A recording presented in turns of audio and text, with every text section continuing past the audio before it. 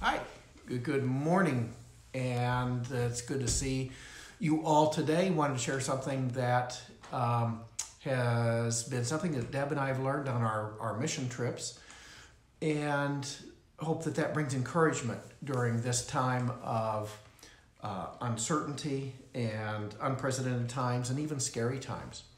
So, wanted to share with you all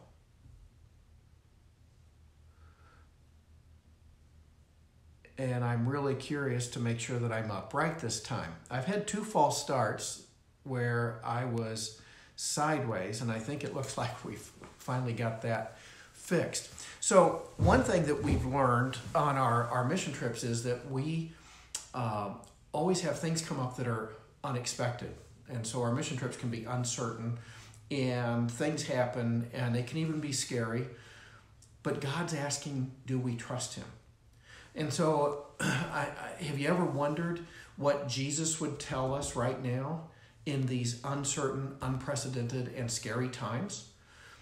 I think we can get a clue as to what Jesus would tell us by what He told His own disciples when they were facing uncertain, unprecedented, and scary times, just going to happen a few hours after He talked to them. And this is called the Last Supper, and it's in John chapters 13 through 16 if you want to read the whole passage. And we're not going to talk about everything there, but remember 2 weeks ago we talked about the peace that we have in Christ, that Jesus gives us His peace. That's in this passage. But there's 2 other things that Jesus wants to give us: His love and His joy. And so how do we get those? Well, John 14:1, Jesus says, "Let not your hearts be troubled. Believe in God, believe also in me." And so when we come to Him and we've got a troubled heart, which many do at this time, the first thing Jesus says is, believe in God and believe in me. And then in the next chapter, in chapter 15, Jesus says here in verse 9, "As the Father has loved me, so have I loved you. Abide in my love." And in this part, Jesus is talking to His disciples about abiding, being very close, knit together, and abiding in Jesus and Jesus abiding in us. And He said when we do that, we will have His love for us. That's the same love the Father had for Him. So what kind of love did the Heavenly Father have for His Son Jesus?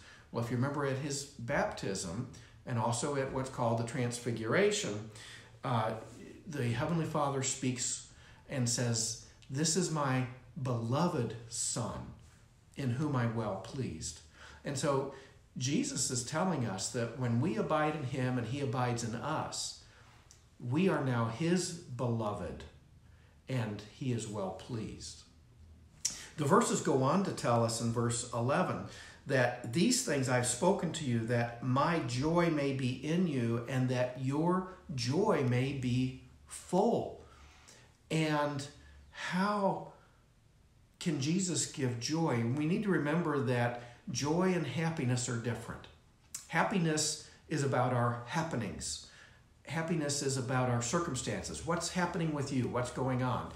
So the happiness can come and go.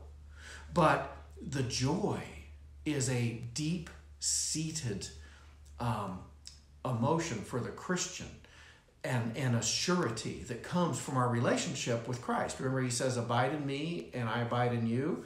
And I say these things so that your joy may be full."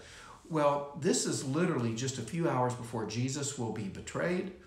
He will face unfair trials, be accused, falsely accused of things.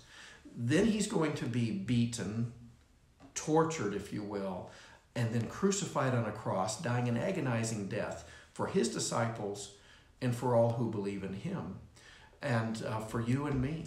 And so Jesus knows that's coming, yet He has joy. Hebrews chapter 12, verse 2 tells us that Jesus endured the cross for or because of the joy that was set before Him.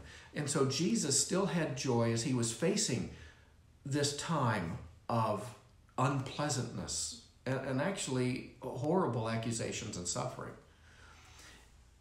Jesus still had joy because of what was set before him. That's the kind of joy that he wants to give us.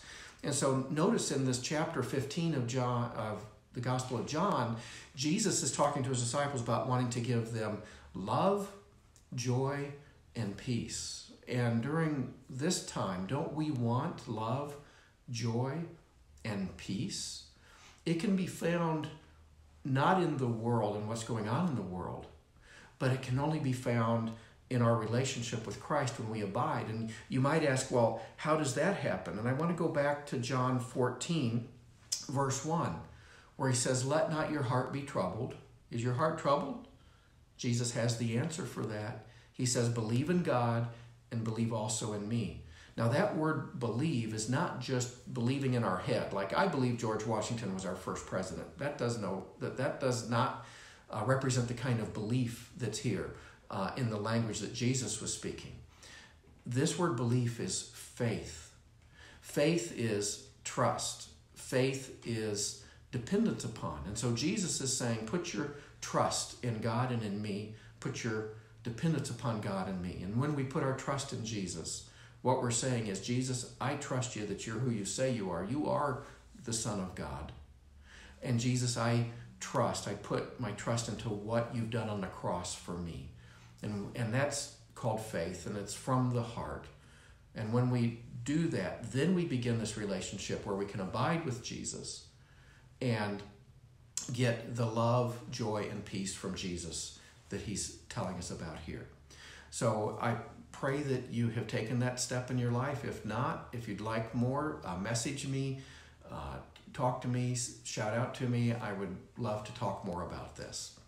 So I'm praying for you all, praying for us all, that we can have the peace, love, and joy that Christ has to offer in spite of what's going on in this world. So Lord bless. Have a great weekend and a great week. Talk to you later. Bye-bye.